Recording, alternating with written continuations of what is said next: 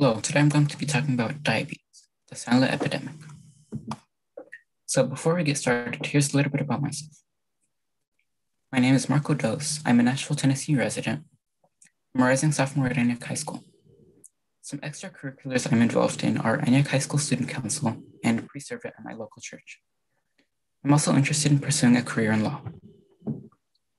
So what is diabetes?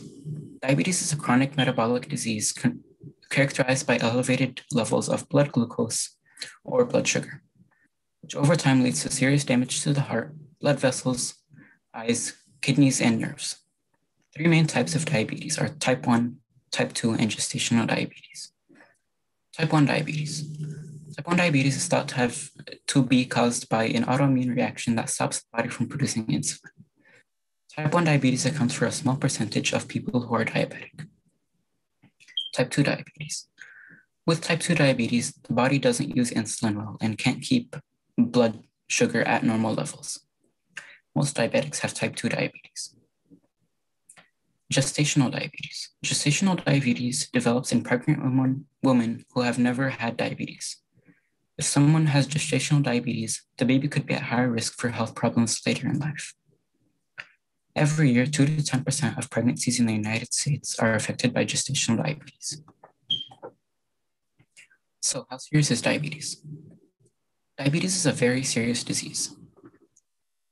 It affects people from all socioeconomic statuses, but is more frequent among people of older age. Among the leading causes of death worldwide, diabetes is ranked number 9. High blood glucose claims the lives of around 3.4 million people annually. 34.2 million adults in the United States have diabetes. 1 in 5 of people with diabetes are unaware they have it, which is why diabetes is often called the silent killer. This chart shows the increase in diabetes rates across the United States throughout the course of 12 years. As observed by the chart in 2004, the United States did not have a large-scale issue with diabetes. However, this seems to have changed drastically in 2016. The rise of diabetes in youth. Both type 1 and type 2 diabetes are becoming more frequent among youth under the age of 20 in the United States. The number of youth with diabetes has been increasing since 2016. However, this chart does not represent past 2016. Diabetes among youth has been on a steady incline. So why is diabetes on the rise? Now that we know that diabetes is on the rise in adults and youth, we can begin to ask why. Type 2 diabetes is a disease that comes as a risk of obesity. High calorie and processed foods are popular in the United States, but are also often factors that lead to obesity. These types of foods are usually cheaper, last a longer time than fresh food or produce, and are easier to obtain. How do we prevent diabetes? The Center for Disease Control and Prevention, also known as the CDC, is working to prevent more people from becoming type 2 diabetic by helping to identify people with prediabetes.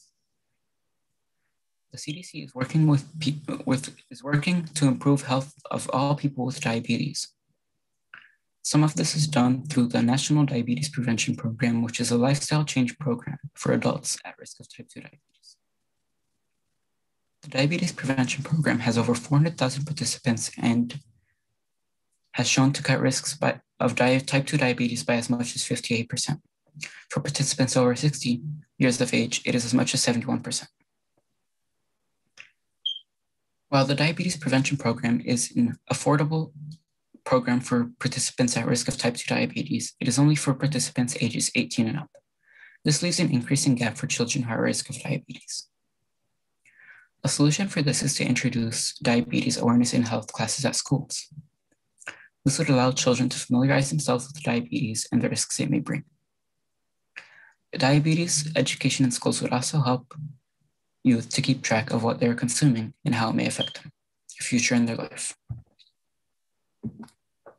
These are the references I have used in my presentation. I would like to thank the organizers of the Global Health Leaders Conference for giving me this opportunity to present. If you have any questions or comments, please feel free to contact me at my email.